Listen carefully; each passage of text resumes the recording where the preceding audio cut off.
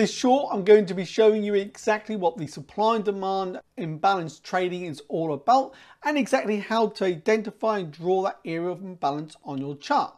Now, the first thing you need to identify is when the market from a low removes a previous area of market structure with a nice bullish momentum move to the upside. This is exactly what we see with this move here up on the chart. And once you identify that, you will mark off the high of this bearish candle to the low of the wick on this bullish candle and project out your area of imbalance. This is where there's been no sellers in the market, only buying pressure.